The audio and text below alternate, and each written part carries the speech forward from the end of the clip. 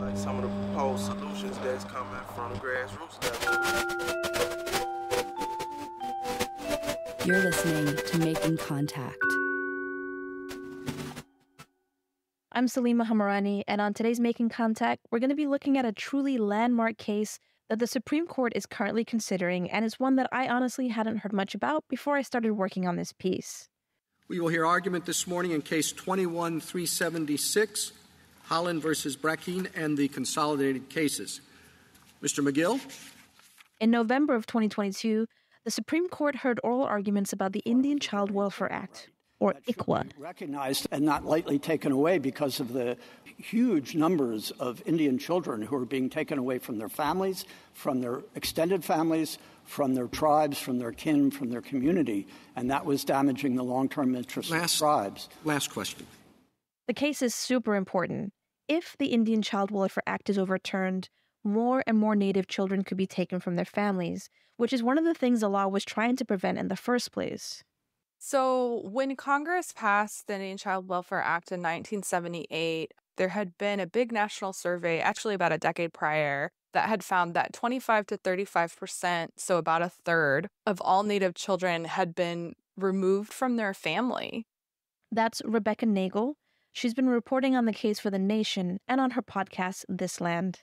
And yeah, she just said that in 1978, a third of all Native children had been removed from their families. And so a couple things were going on. There was literally a federal program called the Indian Adoption Project, where the Bureau of Indian Affairs gave the Child Welfare League of America money to take Native children and put them in white homes, with the very racist thinking that they were better off there. And then what was actually happening in much higher numbers was that state child welfare agencies were taking Native children mainly just because their families were poor. And instead of giving those families resources or support, it was actually less expensive for them to place those children in white and middle class foster homes. And so Congress passed ICWA in 1978. The law does actually a ton of different stuff. And I think the easiest way to think about ICWA is like a set of guardrails. And so that when a Native kid is either entering foster care or in a private adoption proceeding, it's harder to separate that child from their family and their tribe. So basically, ICWA forces welfare agencies to try and place a child within their extended families before placing them in non-Native homes.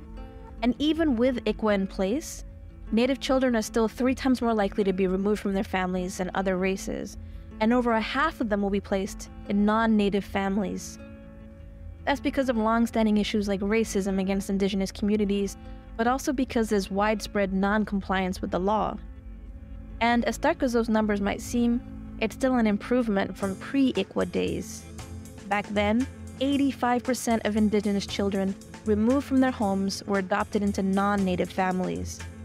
And it's this law, the Indian Child Welfare Act, that could be overturned because of a lawsuit that made it all the way to the Supreme Court.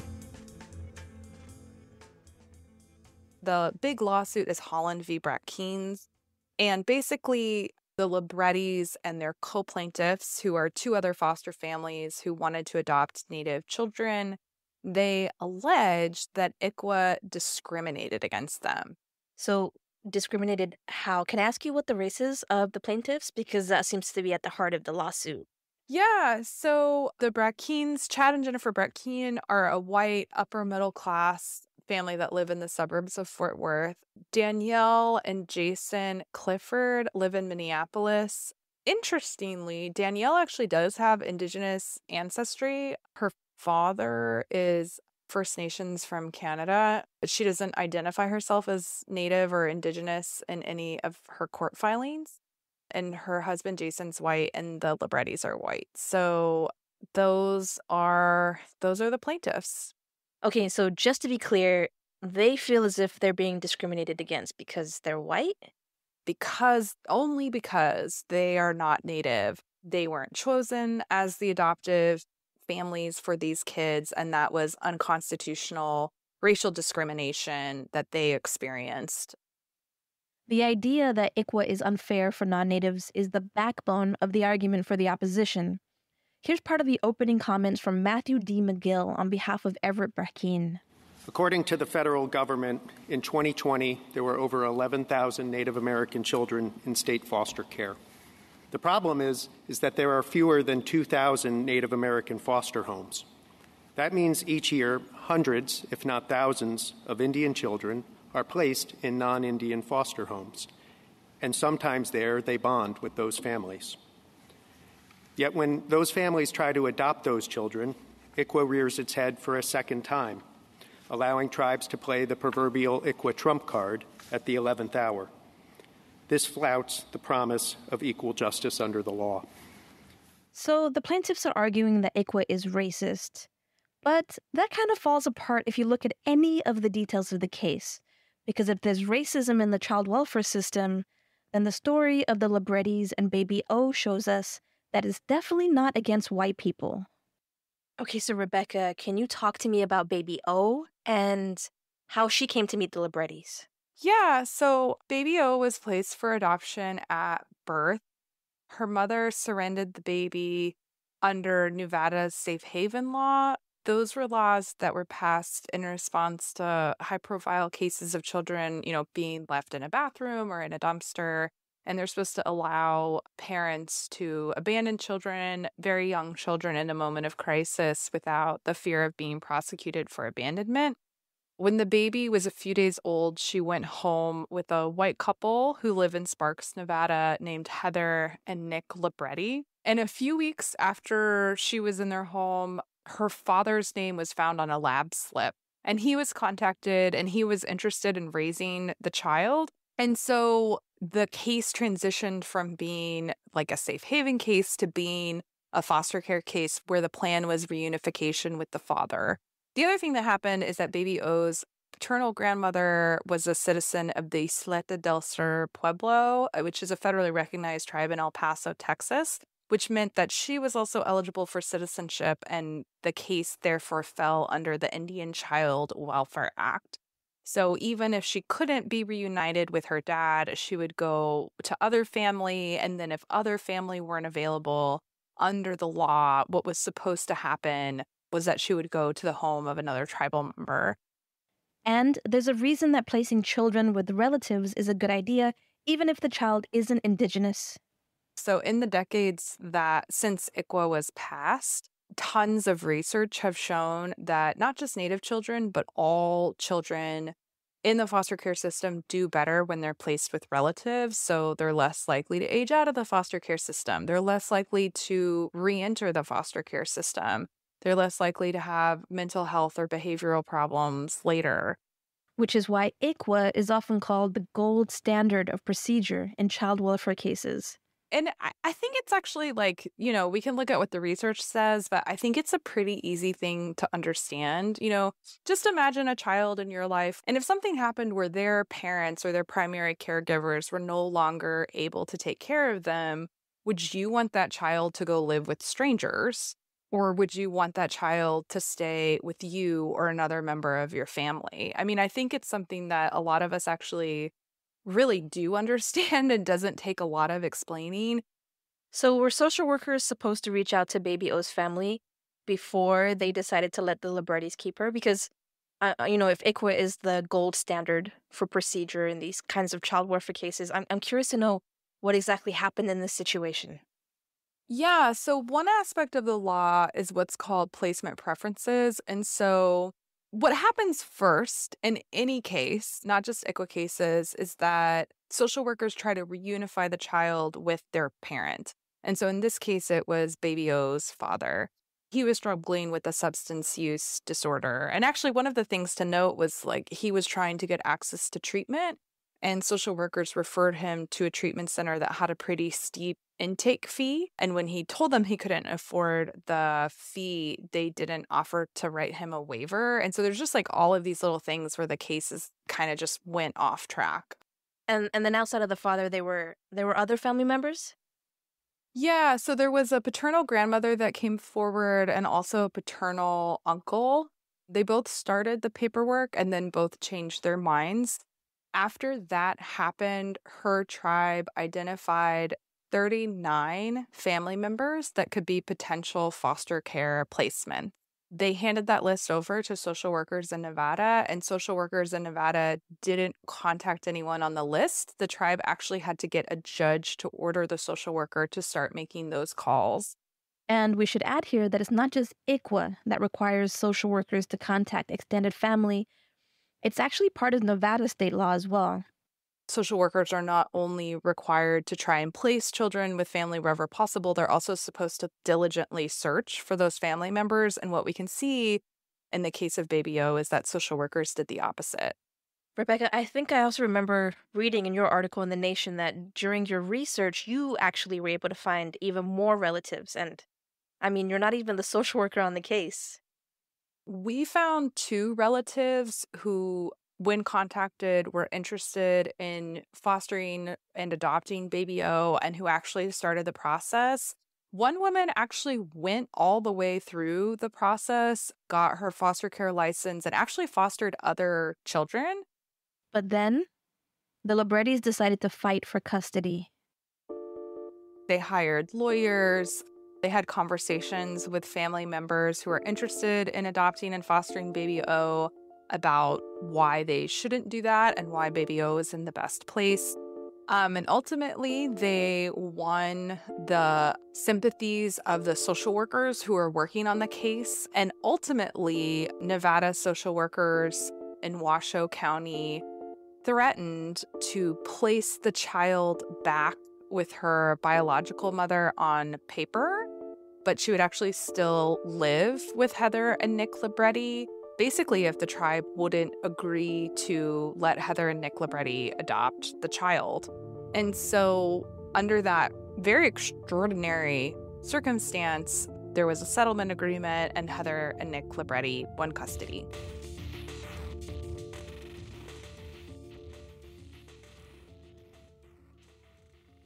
The Librettis won custody of Baby O, even though they were supposed to be fostering her, not just under ICWA, but in most foster cases, the end goal is not to adopt a child out of their family, but to help with something called reunification. You know, in the ideal situation, the foster parents actually is supporting that process. So they're doing, people call it bridging, but, you know, maybe they're inviting the family over to their home. Maybe they're helping with visitation. You know, they're helping with phone calls or cards and helping keep that contact between that child and their family. And here, the Librettis, you know, did the exact opposite. We found actually 2 instances where they've signed legal forms that they understood that they would not be able to adopt Baby O. I think actually the county told us that they have all of their foster to adopt parents sign a legal form, understanding that a placement is not a guarantee for adoption. And there was actually a period of time where the child was removed from their home because of some of their behavior. And then when the child was returned to their home, they signed a form again, understanding that the case wasn't going to lead to adoption. Right, and so I guess I just want to summarize this for the audience so far. So, Baby O's family, her indigenous family, did come forward, but the state agencies didn't try very hard to comply with ICWA, even though it's the law. And on the other hand, this white family who was fostering her, who violated the terms of their own signed agreements with the welfare agencies, somehow they still managed to get custody of Baby O, and they adopted her. And the adoption is finalized. And so the federal lawsuit that is ongoing won't impact their adoption. It's final. So she's being raised by then. So that makes me want to ask, with all of this background, how did the case make it all the way to the Supreme Court? If despite the law and everything that happened, that the white couple still has custody of the child? Yeah, the facts on the ground really do not line up with the case that the individual plaintiffs have made in front of the Supreme Court. And one of the ways that that's legally relevant is this question of whether or not the plaintiffs actually have standing. This part of the case is actually a huge deal because it's a question of whether there should be a Supreme Court case at all. I'm going to play you a little bit of the lawyers speaking on behalf of the tribal parties, and it might sound like a lot of impenetrable legal jargon, but bear with us, we'll explain. You, in your opening statement, you said that this is a bad case to deal with this question because the individual plaintiffs don't have standing. Why not? Your Honor, thank you. So they don't have standing for a number of reasons. First, redressability, right? This is a law review article. It does not bind a single state court judge that actually adjudicates a state court adoption proceeding. Second, there is no injury in fact. There is not a single individual plaintiff who has had an adoption that existed from the time of the amended complaint through the Fifth Circuit judgment. And so there is no injury in fact. So to sue the federal government to undo a big law like ICWA, you have to meet certain criteria. You know, you can't just file a lawsuit because you feel like it. I mean, you can, but like courts will throw it out. And some of that criteria is that you have to show that you were harmed by the law. And so maybe you can point to some harm. It's weak, but maybe it's there. But then there's this other thing that's called redressability. And that means that when this law goes away, if ICWA is declared unconstitutional, the harm that you experience will be repaired. It'll be redressed. And that doesn't exist in any of the underlying cases because all of the underlying custody cases have been settled. They're final. It's over. And so even the one case where the Cliffords did not win custody, an Ojibwe grandma won custody of her granddaughter, that adoption is finalized, and ICWA being declared unconstitutional doesn't allow the Cliffords to go back and open that case back up. And so, yeah, there's a real question about how this lawsuit's still moving forward and how it even made its way to the Supreme Court. The court has been crystal clear that standing needs to be established in the lower court.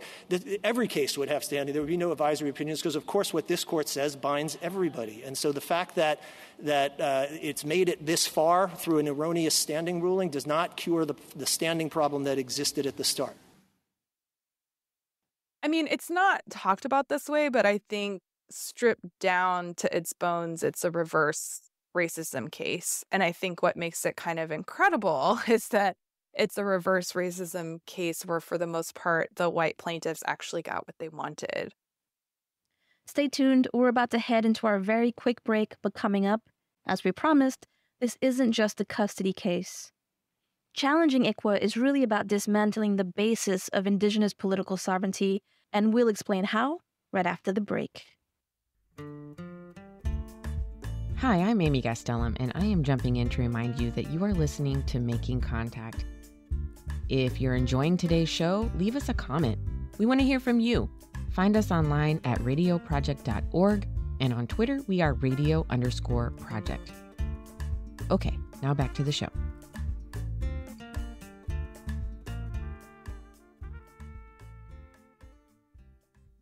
Welcome back to Making Contact. Today we're looking at a lawsuit at the Supreme Court that could overturn the Indian Child Welfare Act, or ICWA. In the second half of today's show, we're going to talk about how this lawsuit could dismantle Indigenous political sovereignty. And that's because the legal arguments at the Supreme Court have very broad implications for what people call federal Indian law, which is basically the chunk of the U.S. code that deals with tribes and tribal citizens. That's journalist Rebecca Nagel again. And within that chunk of the U.S. code, there's laws literally going back to the founding of the Republic that treat tribes and tribal citizens differently than other people in the United States. And that difference goes back to the treaty relationship that we have between our tribes and the federal government. So just like certain laws apply to me because I'm a citizen of the United States, or because I live in Oklahoma, or even because I live in, Cherokee County, Oklahoma, certain laws apply to me because I'm a citizen of Cherokee Nation.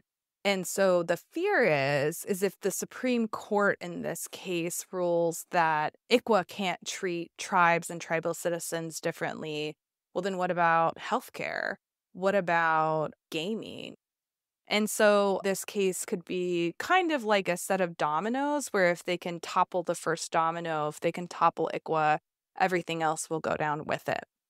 In the Supreme Court case, you can hear a lot of arguing back and forth about the parts of ICWA that treat Indigenous people as political entities versus racial groups. So to get to the heart of my concern about this, you would agree, I think, but tell me if you disagree, that Congress couldn't give a preference for white families for white children, for black families for black children, for Latino families for Latino children, for Asian families for Asian children. Yep. Do you agree with that? Yes. Okay. That's purely based on race. But this is... And this is different and I'll let you explain. Because it has to do with Indian tribes. Including the third preference, which does not require it be of the same tribe? But it is a tribe. It is a tribe with a political relationship to the United States. And I mean, for a case without standing, the majority of the argument was about this single point. Is this a racial or a political law? You know, what if we're just a racial group that can't be treated differently? What racial group has its own land base, its own environmental regulations, its own elections, its own police force, its own courts, et cetera, et cetera, et cetera? But since ICWA was introduced, it's never been challenged on whether or not it counts as racial discrimination. Who's behind the ICWA litigation? Who's funding it? Because the law existed for a long time, sort of without controversy. So why start attacking it now? Yeah, that's really, really important to note because, you know, this case did not get to the Supreme Court by organically arising out of a custody case. And so the plaintiffs are represented by a law firm called Gibson Dunn. It's a big corporate law firm. It also represents like Walmart and Chevron. And Gibson Dunn is representing the plaintiffs for free. And the other folks who are involved, besides Gibson Dunn, you have the Attorney General of Texas. And then you also have a small group of right-wing organizations and then a handful of private adoption attorneys and also a professional association representing private adoption attorneys. So that's kind of the opposition to ICWA. And what we found in terms of why these folks got involved in this law, you know, is kind of it's a big question. You know, ICWA existed for 30 years without being the target of litigation like this. And then all of a sudden in the past decade, it's been challenged almost as many times as the Affordable Care Act. And there's a coordinated campaign to strike it down. What we found in our reporting is that big corporate law firm and actually some other corporate lawyers who have taken on these cases pro bono are making the exact same arguments in cases going after tribal gaming and tribal casinos that they're making in this ICWA case.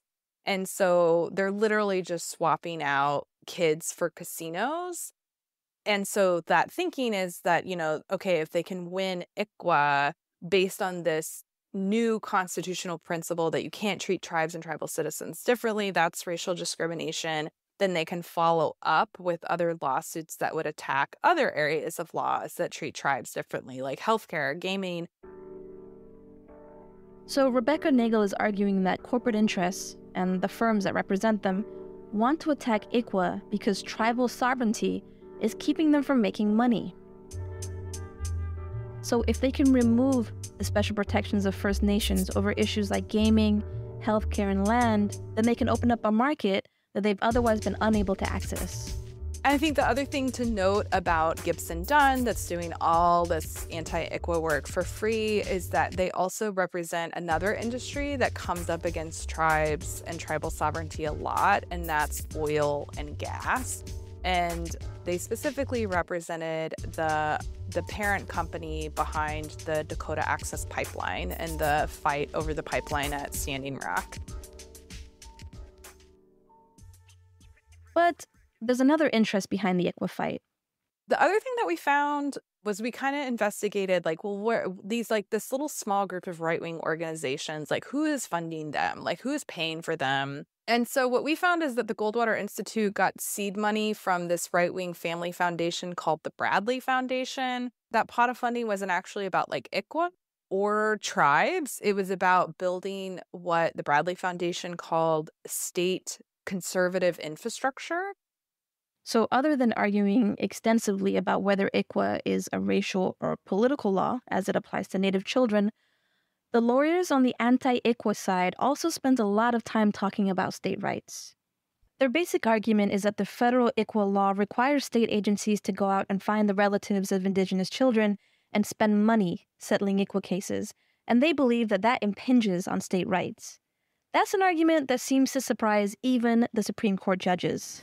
Is there some irony in your position that you're here to vindicate states' rights? We have 23 states who've lined up on the other side. We've never had a state court, near as I can tell, in the 40-some years since ICWA was adopted, complaining about this arrangement. I don't understand that to be correct, Your Honor. I think there are state courts that have recognized that ICWA has far exceeds what Congress's. Have state courts held that this is unconstitutional? There's the cases that held that it under what was known as the existing Indian family doctrine, that said that it would be unconstitutional as applied to a child who had no connection to a tribe. Fair, but I'm not aware of anybody holding ICWA facially unconstitutional in the manner that you're asking us to do. No, I would concede that no state court has gone anywhere done that. Yeah, okay, thank you. And I think the reason that ICWA fit into that is because it ticks off a couple boxes that I think are part of conservative ideologies. And then I think we're seeing it now actually really in this session at the Supreme Court with some of the anti-affirmative action litigation that's going on. There's this idea among many conservatives that any legislation that tries to address systemic racism and correct it shouldn't exist. And, you know, even like things that we would think of being untouchable, like civil rights legislation, like fits into that category. And in that kind of worldview, a law like ICWA, which is attempting to redress centuries of racism against Indigenous people by creating special protections for their children, is a perfect target for litigation. And the fact that it has succeeded, that ICWA litigation has succeeded this time around, what do you think that says about the political makeup of the Supreme Court or the country where we are politically at this moment? I mean, there's a lot of high stakes litigation at the Supreme Court this term. And, you know, the Brett Keane case hasn't yet become one of the blockbuster cases that everybody is following.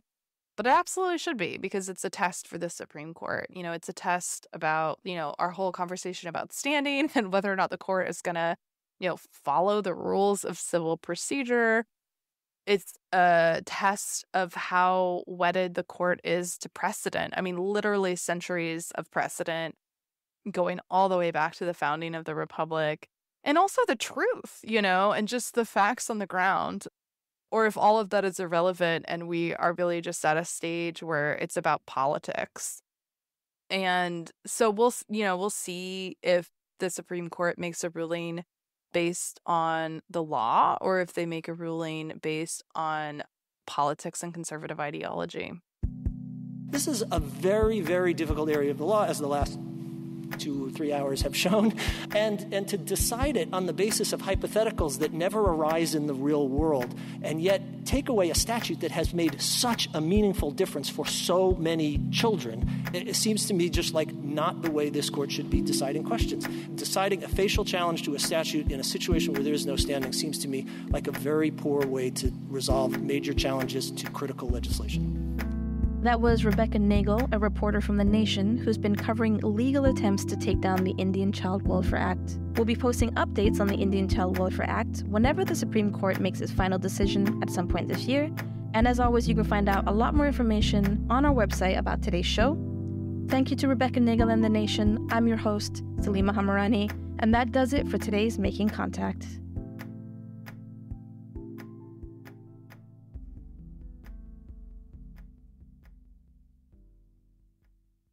Welcome to On the Deck. My name is Miko Tolliver. I'm also here with our interim general manager, Antonio Ortiz. Hello, everybody. We've been using On the Deck in a way to manifest changes, right? The manifestation works because we do actually have a guest today. Drum roll. Ooh, we are here live with Sarah Holmes, host of The Herbal Highway. Sarah Holmes, join us for the party.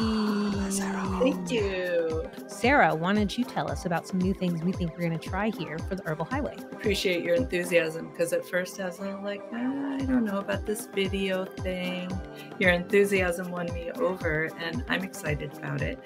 And we're going to have an herb of the month. So each month we'll have a different herb that we'll do a video segment and highlight. Looking for more information about KPFA?